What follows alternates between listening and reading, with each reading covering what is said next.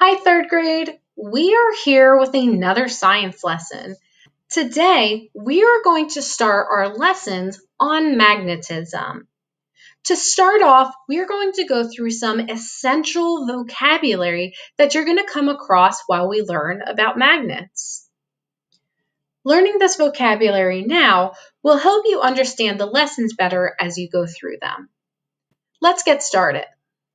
Our first vocabulary word is magnet. Iman. A magnet is an object with a magnetic force. Magnets can repel or attract certain metals. Remember, repel means to push away and attract means to pull together. So here we have a picture of the object, which is a magnet. The picture is showing these yellow lines to represent the magnetic force. Now, you can't see magnetic force with your bare eye, so this is just showing as a representation to help us better understand that there is an invisible magnetic force being emitted from the ends of this magnet. Our next word is magnetism. Magnetismo. Magnetism is the ability of an object to push or pull on another that has a magnetic property. So in this image, we see two magnets, and then we see these two figures on the side holding them. Do you think these magnets are repelling, pushing away, or are they attracting, pulling together? The next vocabulary word that we're going to learn about is magnetic field. Campo magnético.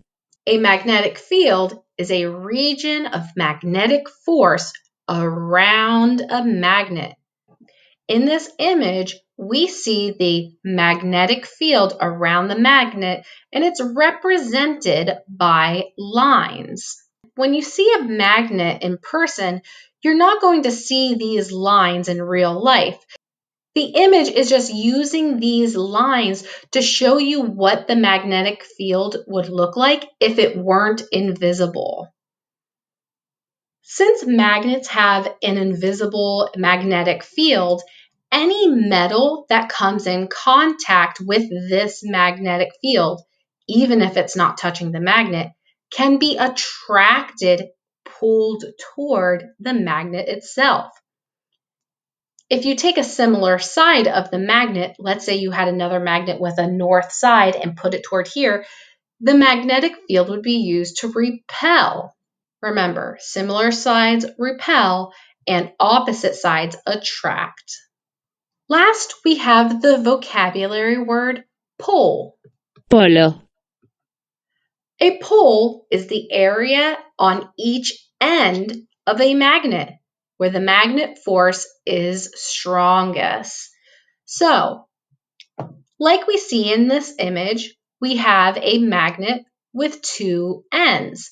These ends are called the poles. So instead of saying the north end and the south end, the correct term would be pole. So you would say the north pole of the magnet and the south pole of the magnet. Just like we said on the last slide, opposite poles attract. So these two would pull together. And the same poles repel. So here we see two south poles and they are pushing away from each other. You can tell with these arrows what direction they're moving. And the same would happen if we had two north poles facing each other. Magnets can come in all different shapes and sizes. Over here, I have an image of some different looking magnets. No matter what those magnets look like, they will always have a north pole and a south pole.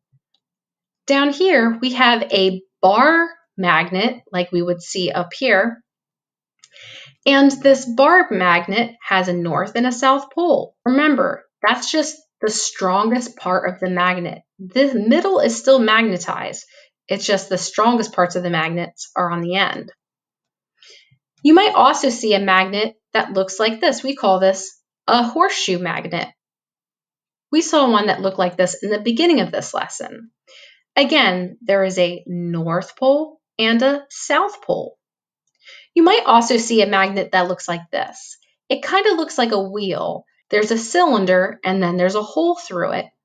The top of this magnet is the North Pole and the bottom is the South Pole. All right, boys and girls, now that we've learned the essential vocabulary that we're going to be using throughout our lessons, let's hop on over to watch a video all about magnetism.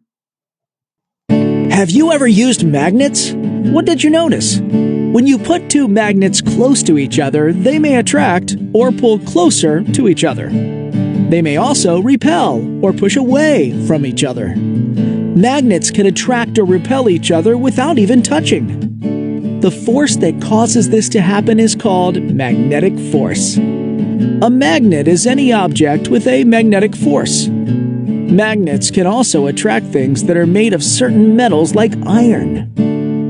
Magnets can even attract or repel objects through solids, liquids, and gases. Magnets cannot attract things made of wood, glass, plastic, or rubber. There are many uses for magnets. Magnets are what make a compass work. The red pointer in a compass is a very lightweight magnet. Earth has a magnetic field.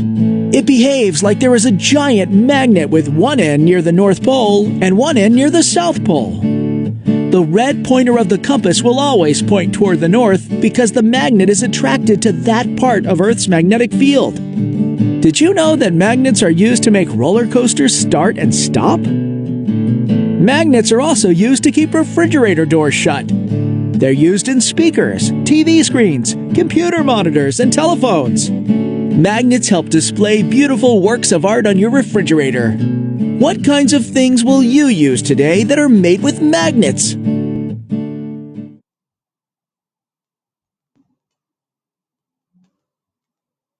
All right, boys and girls, that's all our lesson for today.